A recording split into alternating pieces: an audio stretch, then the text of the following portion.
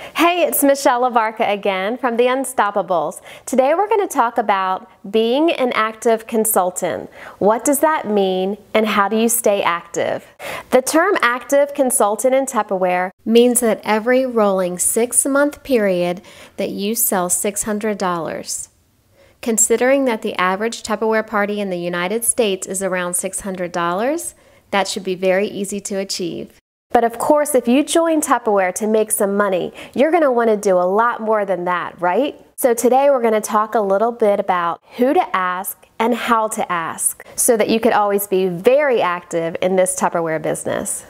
A lot of new consultants have told me, I don't have a lot of friends to ask, or I don't want to bug my friends and chase them around with a Tupperware catalog. The beauty about this Tupperware business is that you don't have to do that. Tupperware is a networking business. What does that mean? I'll tell you. With Tupperware, we rely on our closest friends and family to start our business out for us. Those are the people that will be holding our first 4 to 6 parties for us. Let's say your best friend holds a party for you and she invites 12 of her friends. Chances are that you know some of her friends, but that you don't know all of her friends. Let's say one of the friends that you don't know books her own Tupperware party. Chances are you won't know any of her friends, and if 2 of those girls book, you won't know any of her friends, and so on and so on and so on. See how quickly you can get outside of your circle of friends and family? The goal is to book 2 parties at every single party or event that you hold. That way you'll never, ever run out of Tupperware parties, and you'll always be in business. Being an awesome consultant is as easy as 1, 2, 1. Hold 1 party or event every single week, book 2 new parties from that event, and identify 1 new person that you could ask to join your Tupperware team at every single event. 1, 2, 1. If you're still not sure how to get started, I'm going to tell you that the person that you should ask to host a Tupperware party for you, his name is Frank. Who's Frank? Frank stands for friends, relatives, acquaintances, neighbors, and kids, friends, parents. Here's my challenge to you. Set your timer for 3 minutes and write down the letters F-R-A-N-K. Under each category, list as many people as you can that pop up into your mind during that 3 minutes. Those are the people that you can start with to ask them if they'll do a Tupperware event for you. If you're afraid that you're going to be bugging people by asking them to host a Tupperware party, then you're not thinking of it the right way. Let's change your mindset. Remember, when you host a Tupperware party, not only are you offering a fun night, you're providing the entertainment, you're showing people how to save time and money and waste in their kitchens. You're offering a product that is useful, that people will use every day, and your host is getting free stuff, half-price stuff, and bonus items. Who wouldn't want to say yes to hosting a Tupperware event? When you go into it with that mindset, people are more likely to say yes. Today I've attached some word choices that you can use when you pick up the phone and call Frank.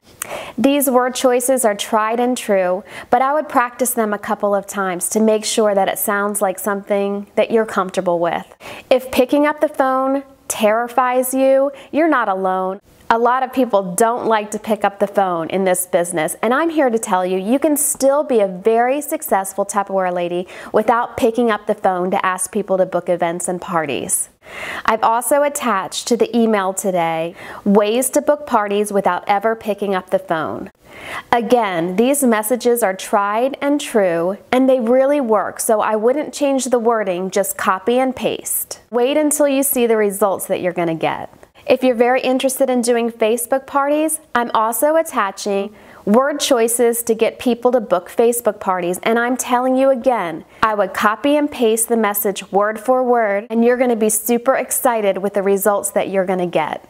Let me mention some of the ways that you can sell Tupperware besides just the party. Of course, the party is a great way to always be meeting new people, and people are more likely to purchase from you when they can touch, taste, and feel at the party. You can also host your own Tupperware party. Invite some girlfriends over and show them all the things that are in your kit. Get really excited about it, and they can book parties for you after they see all the incredible products that Tupperware has to offer. Did you know that Tupperware also has a fundraiser line? The fundraiser line is incredible because 40% of every single item that is sold, 40%, goes back to the individual or the organization that you're holding the fundraiser for. It's really an incredible program, and there's lots of small groups and large groups out there that need to raise money.